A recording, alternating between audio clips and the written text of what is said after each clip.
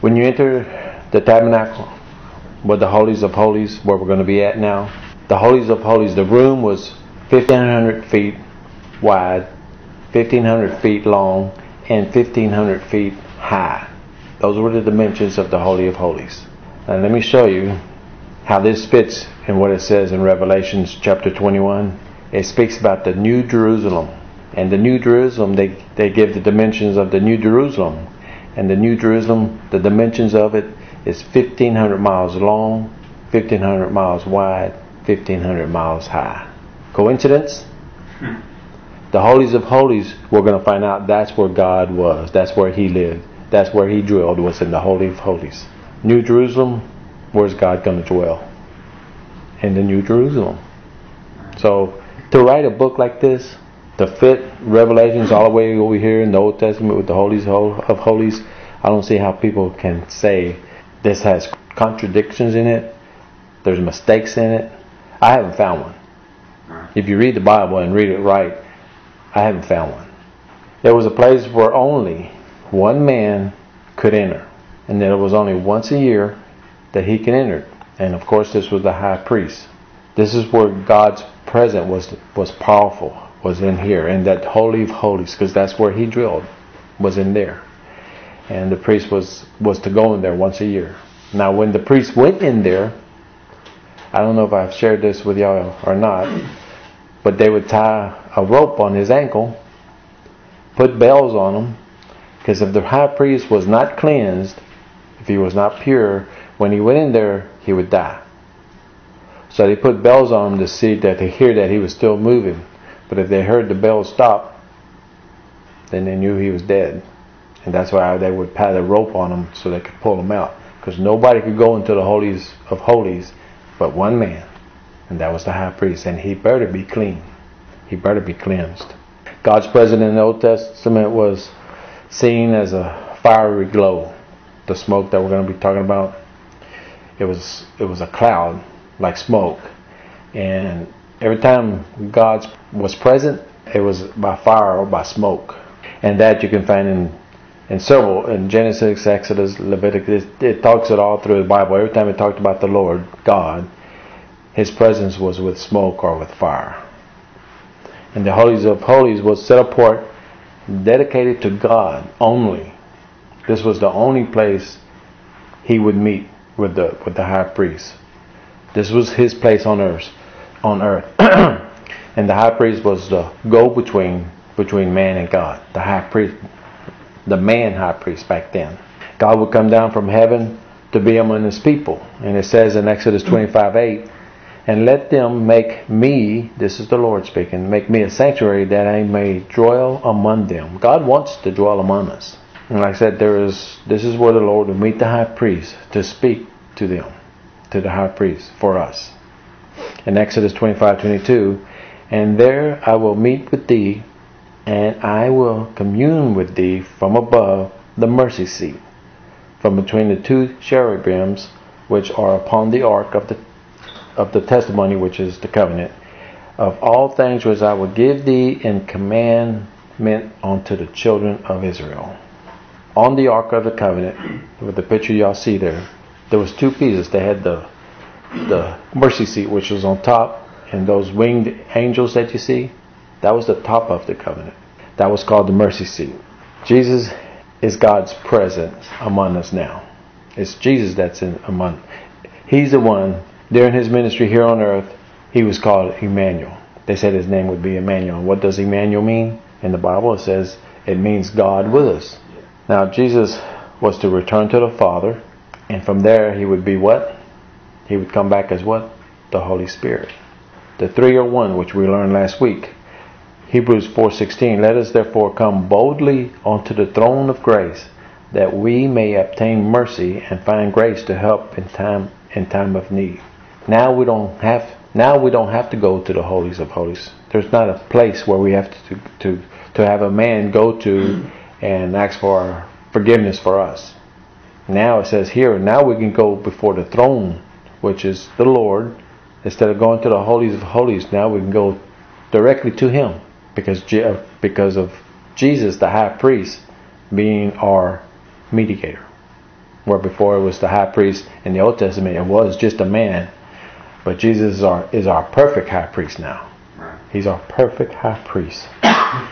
God expelled Adam and Eve from the garden and placed cherubims to guard the entrance. Because God's presence was in the garden back then. He was in the garden. That's where He met Adam and Eve, talked to them. So He was in the garden. Genesis 3:24. So He drove out the man, and He placed the east of the Garden of Eden cherubims, and a flaming sword which turned every way to keep the way of the tree of life. He had the cherubims back in the garden to protect it. And cherubims are a class of angels, like the picture you see there. They have wings and they have a face as a man. But they're guardian angels. Not our guardian angels, God's guardian angels. And their purpose was to protect God's holiness. That was their purpose. The cherubims were woven into curtains that separated the courtyard from the holy place. They had curtains right there. And then it also separated the holy place from the Holy of Holies. So both these curtains had cherubims on them. It's not only were they on the curtains, but they were also placed on the mercy seat, as your picture shows. On the curtains, they were just like pictures woven onto the curtains. But then he had them ordered to be placed on the mercy seat, like that picture that y'all have. The mercy seat which sat on top of the Ark of the Covenant. There was a high priest. He would sprinkle the blood on the sacrificial lamb, and this high priest would plead for forgiveness for sins for the nation, not for man personally. That was in the courtyard. They had an altar in front of the wide gate where they sacrificed animals. That was for individuals. But this sacrifice, this sprinkling of blood on the mercy seat, that was for the nation. Leviticus 16:15. Then shall he kill the goat of the sin offering, that is for the people, and bring his blood within the veil, and do with that blood as he did with the blood of the bullocks, and sprinkle it upon the mercy seat and before the mercy seat. Like I said, this was only done once a year. This in the Holy of Holies. The reason it was only done once a year, because it wasn't the right blood. It wasn't the perfect blood. It wasn't the perfect blood. Remember, I said before at the beginning that this tabernacle is a shadow of Jesus. So it wasn't perfect. It was temporary, and it was a shadow of Jesus. And so that's why they only did it once a year. And this sprinkling of blood didn't take away their sin. It only covered your sin. Because like I said, it was just temporary until the perfect one came and was sacrificed. These animals were not perfect. They were clean, but they weren't perfect. And like I said before, these animals didn't come voluntarily and say, kill me, kill me. Jesus said, I am willing to die for them. You see, to be a redeemer, you had to be three things. For the Lord to redeem us, He had to be willing, He had to be able, and He had to be related. And the way He was related was He became man. So that made Him related to us. Okay? So He was willing, He was able, because He didn't have sin. So he didn't have a debt of sin to pay. So he had the three qualifications. That's why He was the perfect sacrifice. The sins weren't taken away until John chapter 1 verse 29. It says, the next day John seeth Jesus coming unto him, and saith, Behold the Lamb of God, which taketh away the sin of the world. Behold the Lamb of God. Remember these Old Testament? These Jews knew the Word of God. They knew it.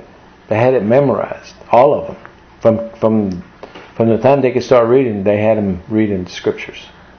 Now when John the Baptist said, Behold the Lamb of God, everyone in that place should have bowed down. Should have fell on their face and worshiped Jesus. Because they knew who the Lamb of God was going to be. They knew it was going to be the final sacrifice, because it's all through the Old Testament. Like I said, the Old Testament is all about Jesus. Whatever you read in the Old Testament, it's about Jesus. He says it is. And it says, which taketh away the sin of the world. Does it say sins? It didn't say sins. The sin of the world. What is the sin of the world is rejection. God came down here. Jesus came down here so we can be saved from not really rejecting Him, which that's what people do, but He came down for those who wanted Him could be saved. Those who didn't want to reject Him.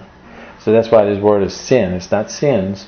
He does forgive sins, but He came down to die so we could have forgiveness of not being with Him, to be reconciled to Him. You understand what I'm saying? Yeah. That's why the word is sin there, not sins, because there's sins, which is things we do, but then there's a sin, the sin, and that's rejection.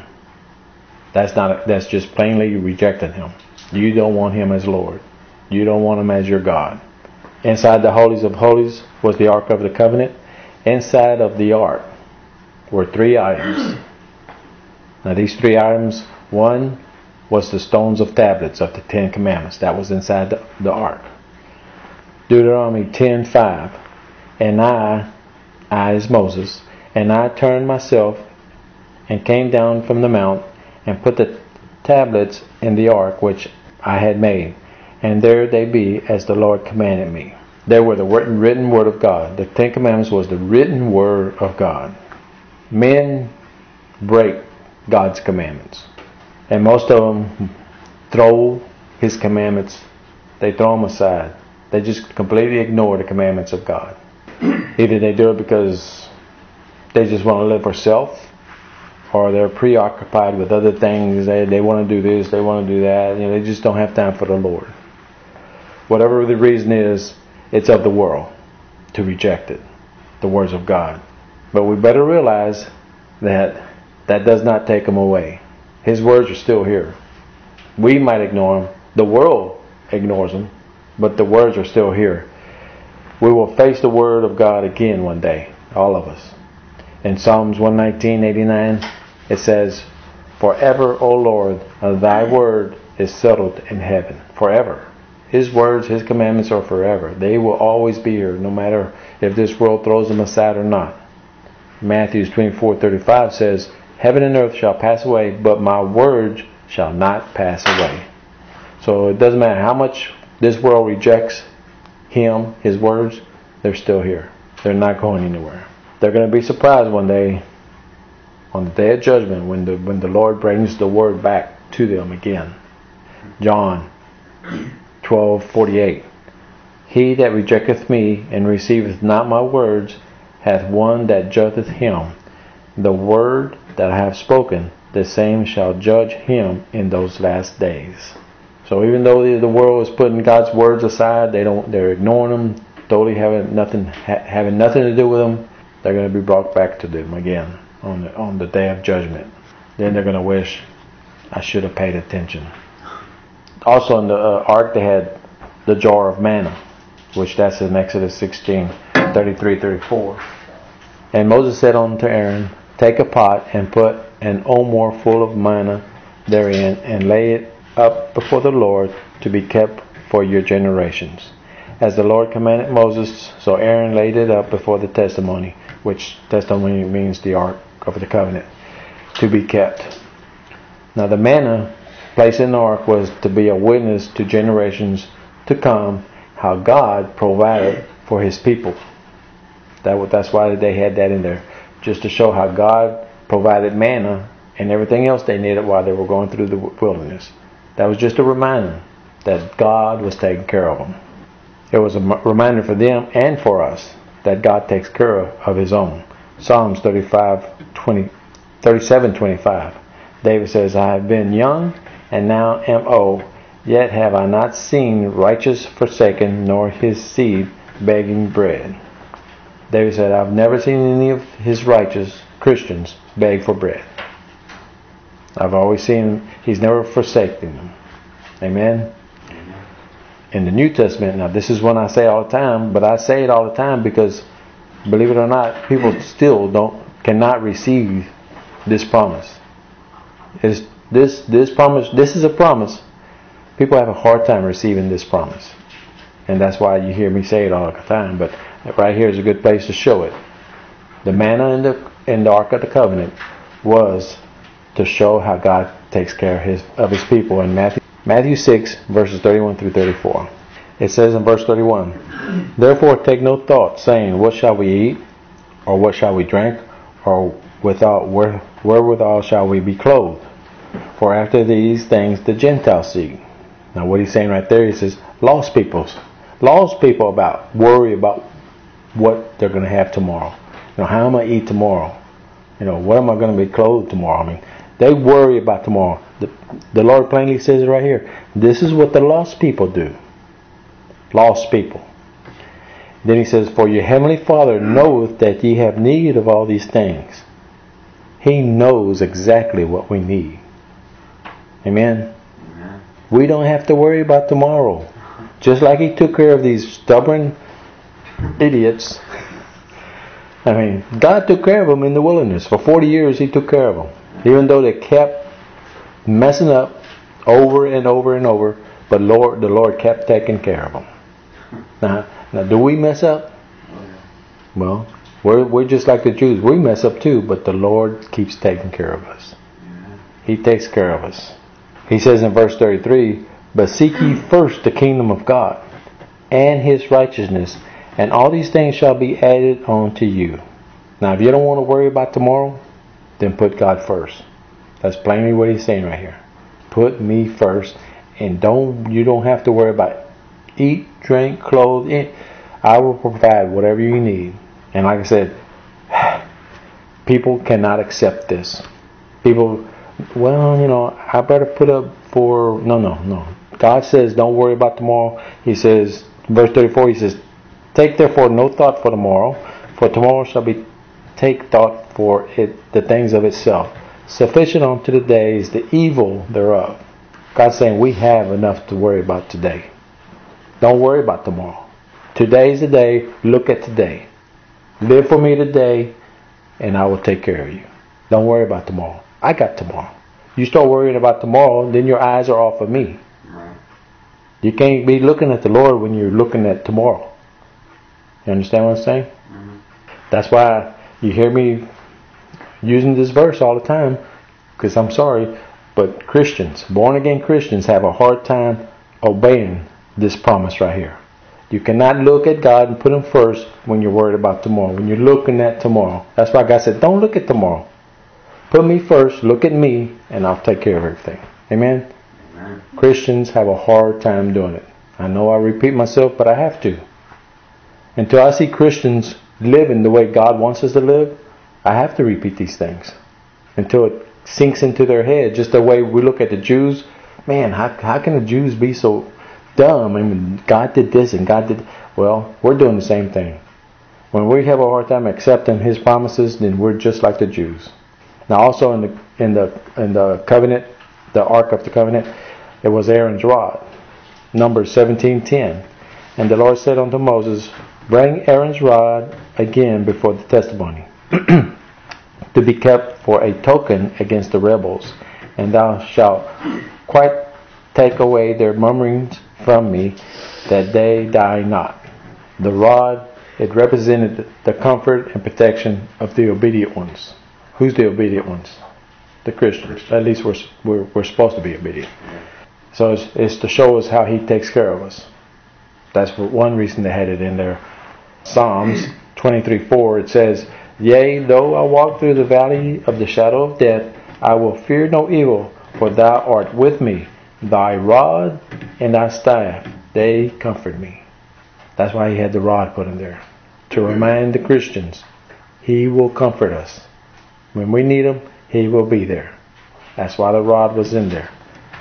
But also at the same time, it represented the chastening and the judgment of the lost ones, the disobedient, those who are lost. Proverbs 26:3. A whip for the horse, a bridle for the ass, and a rod for the fool's back. So it's to provide and protect the Christians, but it also represents the rod that He has to use to chastise the people who are lost. And that's going to happen. In Proverbs 13:24, He that spareth his rod hateth his son, but he that loveth him chastiseth him betimes. And right here it's saying God loves us, right? Mm-hmm. And He uses the rod to chastise us. Now right here is partly meaning your children. You know, if you don't chastise your children, you don't love them.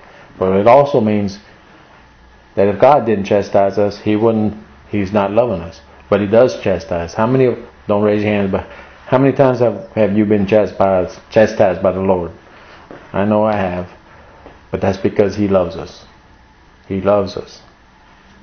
We're not to get mad at Him because whatever the way He chastised us. And when you're chastised, believe me, you're chastised. The Lord does chastise us. And sometimes I have found that sometimes it can be pretty bad. Okay? I don't like being chastised by the Lord. But He does. But we shouldn't get mad at Him and leave Him. He's doing it because He loves us. Because He wants us to do right. He wants us to be righteous. So anyway, that's what the rod was put in the Ark of the Covenant. To show His protection for us. But to also show He has to use it for those who disobey Him. Also in the Holy of Holies, there was a radiant shine that came up from the Ark. And it was called the Shekinah glory, which is the Hebrew word for dwelling. Because this is where God dwelled. And they had a Shekinah glory. They had a glow. And that smoke, that fire, it was a glow. In Leviticus 16:2 it says, "For I will appear in the cloud upon the mercy seat." And this was the Lord. There was also a cloud that provided shade on the hot, sunny desert where the Jews was at in the wilderness. It provided a shade. And the cloud remained over the tabernacle at night around the Jews, and it would appear as fire and provide warmth for the chilly nights. So during the day it would block the sun from them, and then at night the fire would provide warmth when it was cool. Again, the Lord taking care of them. Right. Psalms 105:39. He spread a cloud for a covering and fire to give light in the night. You know, for those of you who's read the Old Testament and what the Jews went through in the wilderness, how God time after time after time after time had to show them over and over and over, hey, I'm God. Look what I did for you over here. Look what I did for you over here. Look, you know, and He just kept having to do that over and over. Like I said, well, the Jews, they were pretty hard-headed. The physical tent, the tabernacle, or the temple, which later the tabernacle became a temple. That's Solomon, David's son, built the temple. It was no longer, because Jesus became the final sacrifice. The tall, heavy veil that was the curtain with cherubims on it, that was in front of the Holy of Holies, was torn from top to bottom the moment Jesus died on the cross. Because as soon as He died on the cross, He defeated death right instantly. He went down to the grave and He preached to everyone there. He preached to the Christians and to the lost. Because remember, when He died, He went to paradise. Because He told the guy next to Him that died on the cross, He said, today you'll be with me. Today you'll be with me in paradise. So Jesus, He went down to the grave and preached to the Christians and to the lost. He preached to the Christians, letting them know, hey, praise, let's go home. And to the lost, He was telling them why they were there. But as soon as that happened, the veil to the Holy of Holies, it said it tore from top to bottom. Matthew 27 verse 50-51. Jesus, when He had cried again with a loud voice, yielded up the ghost. And behold, the veil of the temple was rent in twain from top to bottom, and the earth did quake, and the rocks rent. The torn veil symbolized the free access believers now have through Jesus. Because of what happened, the veil is torn. There is no more Holy of Holies. Now we go before the Lord because of Jesus. There is no more Holy of Holies. So God did away with the Holies of Holies. He said, now, because of my Son, you can come to me directly. He is the go-between between me and you. Amen? Amen. Now you can only imagine the impact it should have had on the priests. Because like I said, the priests, they know the Bible. They know the Scriptures. They just didn't want to recognize Jesus as the Son of God. They didn't want to recognize Him as the Messiah. But they know the Scriptures. And as soon as that happened, they should have fell on their knees. They should have fell flat on the ground and started to worship God, Jesus. They should have started to worship. And some of them did. But they still wanted the people to believe in them. You know, these religious leaders, they enjoyed it that people always looked to them. They were the boss, the religious boss. Not religious leaders. They were religious bosses, because that's what they act like. They wanted people to worship them. They wanted the people to look up at them. Instead of falling on their face, some of them still, hard-headed, didn't accept Jesus. Acts 6:7. The Word of God kept on spreading, and the number of disciples continued to increase greatly in Jerusalem, and a great many of the priests were becoming obedient to the faith. So some of them did. Some of them, well, it says right here, many of them did. But you still had the religion there. They were still there, still acting the same way. Same thing, when the rapture comes, you're still going to have people going to church. I mean, the rapture is going to be a great sign, but just like these priests who didn't take the sign of the veil being torn, that Jesus was the high priest, the Son of God, they didn't accept it. Well, you'll have church going on after the rapture, because they're not going to accept, oh, that was aliens who came and got the people. Whatever they're going to say. It's going to be the same way. But these religious leaders, they were determined to have the rule over the people in their lives. That's what they wanted, and that's what they lived for. In Hebrews chapter 6, verse 18 through 20. So God has given both His promise and His oath. These two things are unchangeable, because it is impossible for God to lie. Therefore, we who have fled to Him for refuge can have a great confidence as we hold to the hopes that lies before us. This hope is a strong and trustworthy anchor for our souls. It leads us through the curtain, talk about the veil.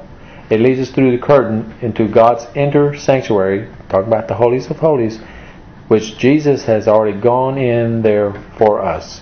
He has become our eternal high priest in the order of Melchizedek.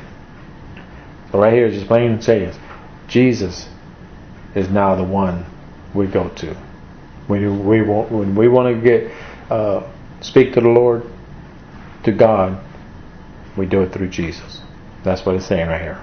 Amen, amen, amen. I mean, we have a high priest, Jesus. Because of Him, the Old Testament, the tabernacle, is no longer. Now all we have to do, we don't have to go nowhere. We could just drop where we're at, no matter where you're at, and start speaking to the Lord. Start speaking to God in the name of Jesus.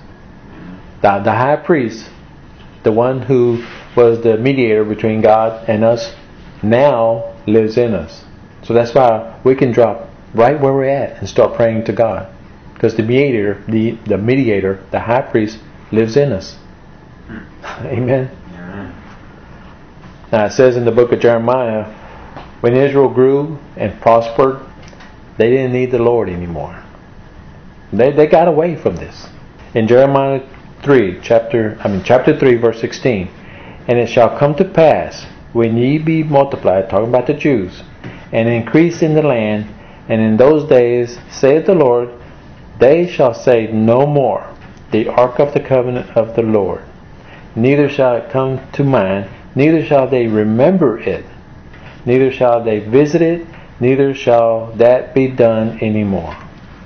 So the Jews, Israel, just completely got away from the Ark of the Covenant. Why? Because they were prosperous. They increased. Well, I know you're thinking, how stupid are these people? Really? Seriously. I mean, here they had God right there taking care of them, protecting them, and they got away from Him. Because everything was going good, they got away from Him. They turned their backs on Him. When all the blessings they were getting was coming from Him. Yeah. That was coming from, why did they think they were prospering? Why did they think everything was going so good for them? It was because of the Lord. But what happened? They gave the credit to themselves. Look what we're doing. Look what we are doing now. People start getting a good life. Everything's going good. They got what they want. They quit going to church. They quit reading the Bible. They quit living for the Lord. Because now they got so much, now they're busy going hunting. Now they're busy going fishing. Now they're busy going camping. Because of all this nice stuff they got, now they don't have time for the Lord. So we do the same thing. We do exactly the same thing. We look at the Jews and think, man, how stupid are those people? Well, we're in the same boat. Now I hope there's some of us who are not that way. We'll keep our eyes on the Lord because we know why we have all these blessings. It's because of the Lord, not because of us. When we start taking credit for it, you're going to have a downfall. Now the tabernacle or the temple is not mentioned again. That was the last time it was mentioned in Jeremiah. But it's not mentioned again until Revelation chapter 11 verse 19. And the temple of God was opened in heaven, and there was seen in his temple the ark of his testament, meaning covenant. And there was lightning and voices and thundering and an earthquake and great hail. Now what it's speaking about here, these things are going to happen when God brings his judgment. These are the things that are going to happen. So it's talking about Judgment Day. That's the next time you hear about the Ark of the Covenant. This is when we'll see his vengeance on the unbeliever, the ones who rejected him. Because the Lord does say in Romans chapter 12 verse 19, Dearly beloved, avenge not yourself, but rather give place unto wrath, for it is written, Vengeance is mine, I will repay, saith the Lord. Amen. So when things happen to us, he says, don't take it upon yourself to pay them back or whatever, to get even with them. He says, no. He says, vengeance is mine. I will take care of that. And the day he's going to take care of it, it might not be now, we might not see it, but he will take care of it because he says on the day of their judgment, vengeance is mine. That's when he's going to bring it on them. So even though we don't see it now, and even though we see somebody or people and we think, man, how are they getting away with that? Well, believe the Word of God. They will pay for it. They will pay for it. They will pay for rejecting the Lord, and they will pay for things they've done to us. I have a teaching on that. I forgot what I called it. I think it's called When Satan Attacks. I think that's the title of it. But I speak about that. How when lost people attack us. But that's another subject. But vengeance is mine. So praise God. It's not like, praise God, man, he's going to get his one day. It's not that way. So when I said praise God, I'm not saying that. I'm just saying, because we should pray for them. Even though they've misused us, took advantage of us, we should still pray for them. Because as far as I know, I don't know anyone that I would want to see go to hell. Because hell is for real, it's forever, and it's a forever torment. And truly, I really, from my heart, I don't want to see anybody go there. I don't care how bad you are. I don't care how many people you've killed. I don't want to see that. I want to see them pay, in other ways, like stay in prison in prison for the rest of your life, or even if you have to be put to death. Hopefully they get saved before they get put to death. But to hope that on somebody, I wouldn't hope that on anybody. Hell is for real, and only the devil and his demons should go through. Now for the believers, the ones who are born again Christians, we're going to receive the covenant blessings. They're going to receive the vengeance of God. That's what they're going to get. But we, Christians, are going to receive blessings. One is going to heaven, and then there's going to be blessings on rewards. What kind of walk did you have on earth as a Christian while you were here? What kind of walk did you have? Did you walk with the Lord? Did you do the things He said to do? Did you obey Him? Because there's going to be rewards for Christians in heaven. Now for some of us, for some Christians, I'm sure there's going to be great rewards. Like John the Baptist. He gave his life for the Lord. He lived in the wilderness. He separated himself from the world. And he preached and baptized for Jesus. Now I'm sure he's going to get some great rewards. And there's going to be others. But then there's going to be some for the Christians who all they did was go to church on Sunday. That's pretty much all they did. They got born again. They gave their life to the Lord, but that's pretty much where it started and ended.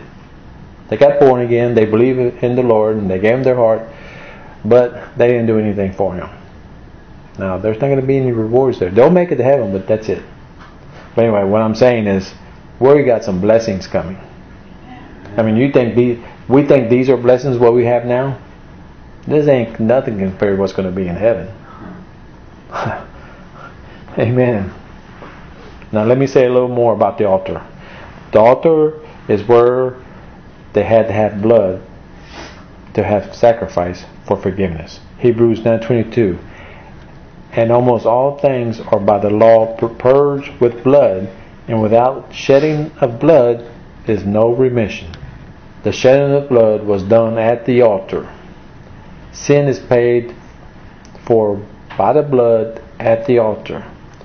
The altar is the place where we receive our forgiveness. Leviticus 17:11. For the life of the flesh is in the blood, and I have given it to you upon the altar to make an atonement for your souls, for it is the blood that maketh atonement for the soul. The atonement. It's the blood that brings us back to the Lord, that we can be reconciled to the Lord. Life is in the blood, and that has to go on the altar. It was Jesus' blood that paid for our sin. And it is Jesus' forgiveness that we have forgiveness now. Because Him paying with His blood on the altar, having the final sacrifice, having the victory over death, because of that, now we can go to Him for forgiveness. And Jesus is the altar. He was sacrificed on the altar, but He also is the altar. He is the altar. Now there's Jesus who lives in us. So if Jesus lives in us, where's the altar? In us. In our heart. The altar, let me say this, the altar is not at the church in front of up there in front. You know, you hear preachers say, come up to the altar. Well, to them it might be a altar, but it's not the true altar. Okay? So make sure you don't... Some people believe going up there is special. There's nothing, and I don't care if you like this or not, but there is absolutely nothing special about going up to the front and praying. There's nothing special about that. In fact, I would say the Lord is not very pleased with that anyway. Because you're supposed to pray where? In your closet. So what do these people when they go up there? For show? It's either for show or they've been misled and they think there's something about going up in front that's special. Either way, it's wrong. Now, like I said, this might not be accepted by very many people, but it's the truth. The altar is in you. When you pray right where you're at. There is no special place to go to. You pray where you're at. Wherever your closet is, that's where you go. If it's in your car, if it's in your house, if it is in your closet, wherever it is, that's where the altar is. That's where you go to pray. Because part of the altar is where you go to worship. Because when you're praying, what do you do when you pray or are supposed to do? You're supposed to worship the Lord before you even start asking for things for ourselves. You praise Him. Tell Him how great He is, how beautiful He is. Thanking Him for all the blessings. And then when you've done that, now you say, Lord, I want to pray for so-and-so or for whatever. But part of being at the altar is worshiping the Lord. In Hebrews 13, verses 10 through 15, I'm not going to read the verses, but it says, we have a new altar, and it is Jesus. It says it in Hebrews 13. In who we should offer sacrifice of praise to God. That's what those verses say.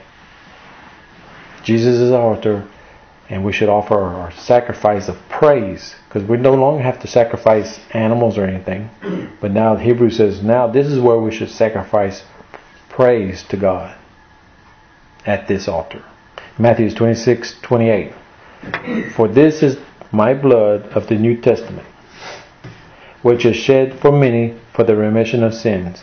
Because of Jesus' blood and resurrection, now He can forgive us of our sins and carry us to the true tabernacle. Remember, now Jesus is the true tabernacle.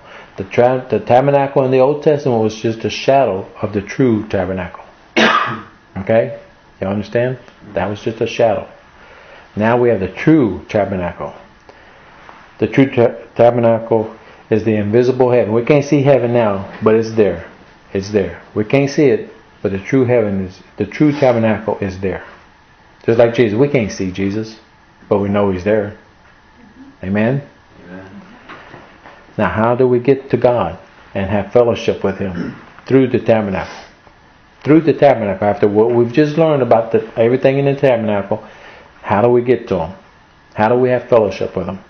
Well, it tells us the tabernacle plainly shows the whole process of becoming a Christian. Blood was shed at the bronze altar. The first thing when you entered the tabernacle was the bronze altar, and that's where you sacrifice. Blood sacrifice. It was animals, but it was blood sacrifice. And what did they do it for? To get forgiveness. Yeah. Then they had the bronze laver. That's where you would wash and cleanse yourself. You would cleanse yourself with the bronze laver. And then there was the light. That was inside the courtyard. Now you went into the holy place, and in the holy place they had the lampstand, which was the light. Our light. Jesus is the perfect light. That's what the lampstand represented, was Jesus, the light of the world. Then you had the bread, the showbread. That was to represent His words, Jesus' words. We needed those words. We need that bread to know what we're doing. And then there was the altar of incense. And what was that?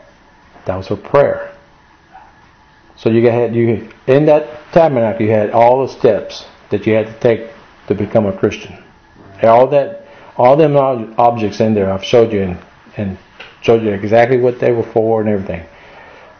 This is an exact shadow of Jesus, the tabernacle. After all this, now you can enter into the presence of God. Now I tell you all this because this is the tabernacle teaching. Now, I will show you the tabernacle, which later was the temple. Okay? We got the picture of what the tabernacle is and how it represents Jesus. We got all that, right? Yeah. Now, I'm going to show you how the temple is Jesus. All that we just studied, everything about the tabernacle, the temple, I'm going to show you how it's Jesus today. Matthew 12:6. This is Jesus. But I say unto you that in this place is one greater than the temple. Jesus was saying, I'm greater than this temple. Why was He greater than the temple? Because the temple was just made by man. That building, that temple was made by man. Jesus wasn't made by man. He says, I'm greater than this temple. Because He was the perfect high priest. John chapter 2 verses 19 through 21. Jesus answered and said unto them, talking to the priests, talking to the religious leaders, destroy this temple, and in 3 days I will raise it up. Then said the Jews, 46 years was this temple in building, and wilt thou rear it up in 3 days? Verse 21. But Jesus spoke of the temple of His body. So right here, Jesus is saying, I'm the temple now. Right. I'm the temple. Amen? Amen. These religious leaders were talking about a building that took 46 years to build. Jesus said, no, I'm talking about me. I'm the temple. I'm going to raise in 3 days. Not this building material is going to raise in 3 days. I'm going to raise in 3 days because I am the temple. Amen? Now Jesus is calling Himself the temple here. So if He's the temple and He lives in us, now we can understand the verses that I'm about to read. 1 Corinthians chapter 3 verse 16 17. Know ye not that ye are the temple of God? Amen? Amen. I better hear some amens, man. We are the temple of God. We are. And that the Spirit of God dwelleth in you. This is why we're the temple of God, because God dwells in us. Where was God before? God dwelled in the Holy of Holies. But now we're the temple, so now God dwells in us. Amen? Amen. Amen. Okay? I mean, come on, think about what we just read. We are the temple. We are that tabernacle. Everything that I just taught on the tabernacle is us. Amen. I mean, is this just too much for y'all to understand? Do y'all hear me? Yeah. We are the temple. We are that tabernacle that I just took, what, four nights to teach on? We're that temple. Amen.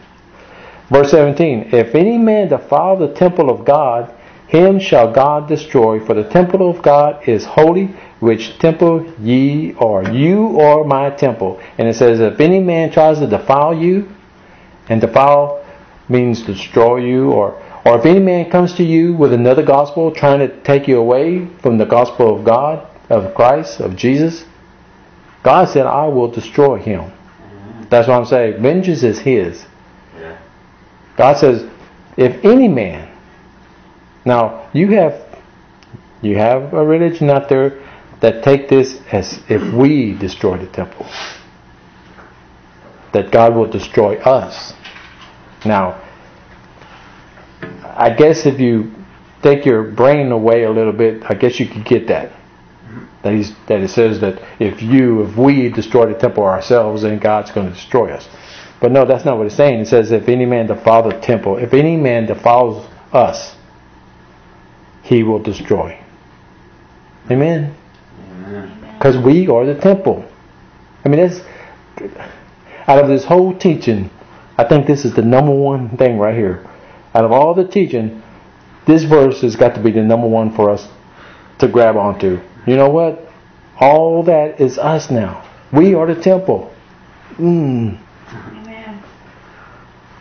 We just learned how important things were in the temple, right? We just learned how important they are. They're still important today.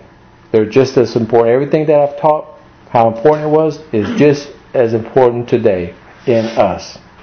Also in 2 Corinthians chapter 6, verse 14 through 17. Be ye not unequally yoked together with unbelievers. For what fellowship hath righteousness with unrighteousness? And what communion hath light with darkness? And what concord hath Christ with the devil? Or what part hath he that believeth with an unbeliever? And what union hath the temple of God with idols? Again, he's calling us the temple. What business do we have with these people who are lost, that are living in darkness? What business do we have with them? Is what he's saying right here. For ye are the temple of the living God, and God has said, I will dwell in them and walk in them, and I will be their God, and they shall be my people. He's talking about us. Amen? He will be our God. All we need to do is be His people. Verse 17, wherefore come out from among them, be ye separated, saith the Lord, and touch not the unclean thing, and I will receive you. So part of becoming a Christian is what? Part of becoming a temple is what? Leaving the unclean behind us. And anything that is lost is unclean. Anybody who is lost is unclean. We are now the tabernacle. We are now the temple. And as I shown, that the temple was purified, was cleansed, was of the Lord. Totally of the Lord. Amen? Now, we can have friends who are non-believers. We can have friends. We can talk to them and stuff. But the thing is, what it separates us is that we don't do what they do. You know, we love talking about our Father. We love talking about the Lord. We love living for Him. Lost people aren't going to want to do that. So either they're going to do that with you, or you're going to do what they want to do. So since you're not going to do what they want to do, and they're not going to do what you want them to do, well, you need to be separated. You can be friends, and you can pray for your friends. Especially pray for them when they're lost. But when he says being separated, he's not saying to ignore them. He's saying don't do the things they do. They live in darkness. You don't live in darkness anymore. You live in the light. You live with the Lord. They're still living for the devil. So he says, be ye not unequally yoked. So don't mix yourself with a lost person. Don't let darkness into your life. Because you have the light. And the light overpowers the darkness. Amen. So you can do it. If you fall to the darkness, it's because you were willing. It was because you wanted to. It wasn't that the devil made you do it. It wasn't that your friends made you do it. You did it on your own. You made the choice and said, well, I'm gonna enjoy this part for a little while. Well, a little while sometimes doesn't stay a little while. Like the Bible says, a little leaven, a little sin goes a long way.